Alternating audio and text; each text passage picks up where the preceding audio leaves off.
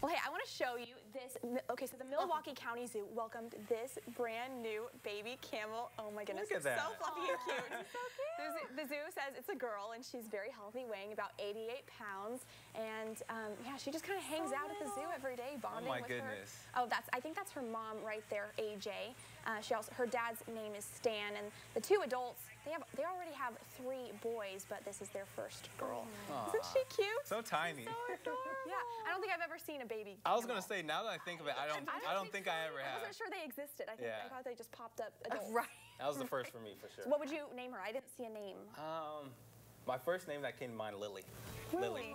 Lily. If it's a girl, Lily. Yeah. See, I would say if it's a boy, I would go with Trey Yinks. I'm my favorite national. But it's a girl, so we There you go. can't. Lily it is.